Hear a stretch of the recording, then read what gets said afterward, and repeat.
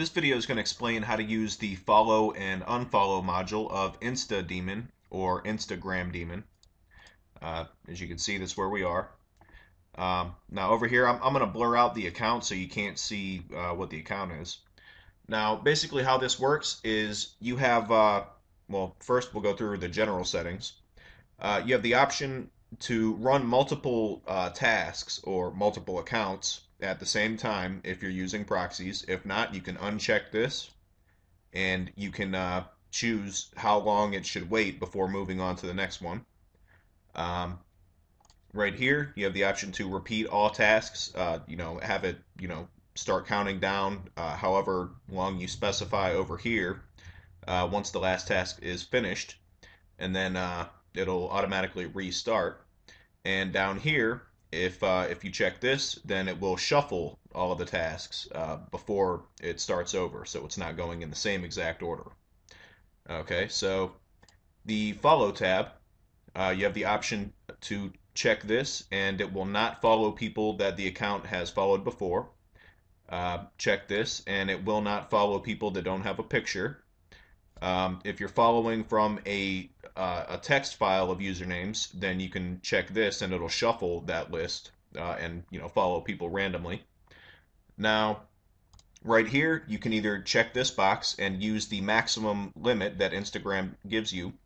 And basically what that does is the program will just keep on following until Instagram stops it. Or you can choose how many people it should follow on each account, and then it'll pause and go to the next task after it reaches that limit. So for right here, this delay is how long it should wait before moving to the next user that it's going to follow. You can set this to however many seconds you want. And then right here, this is a separate delay.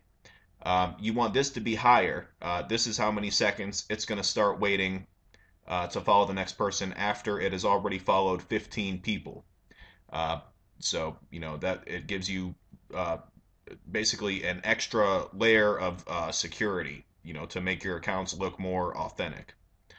Okay, so over in the unfollow tab, we have the option to protect mutual followers.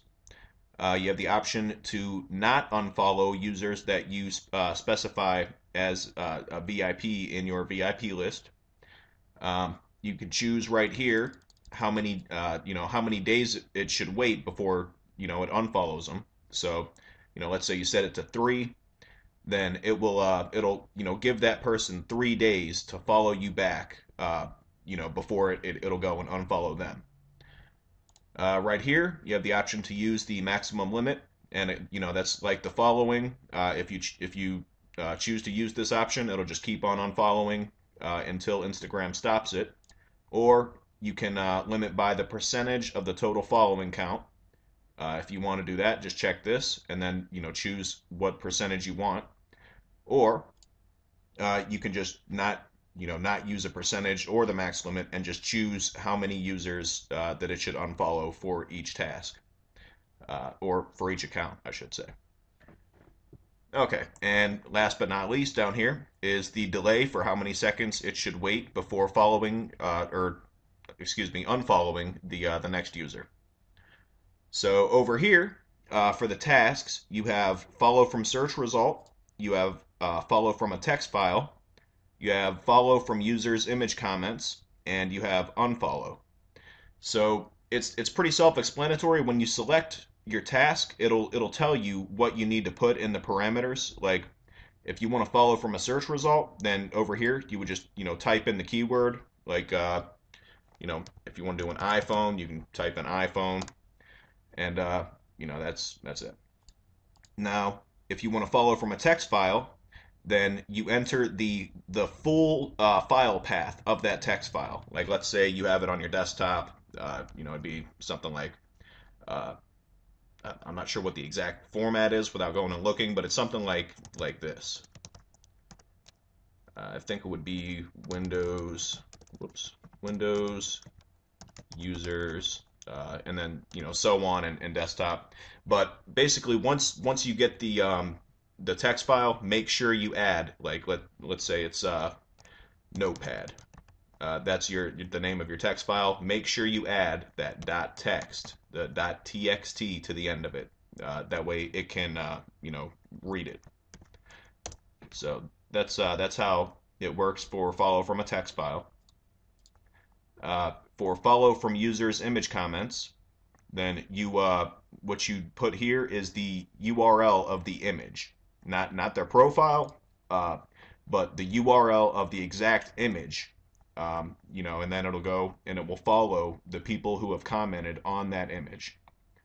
And then down here, obviously, unfollow. It doesn't need any parameter for unfollow, so you just don't worry about it for that. And yeah, so that's how the follow and unfollow module for Instagram daemon works. I hope this video helped explain things, and thanks for watching.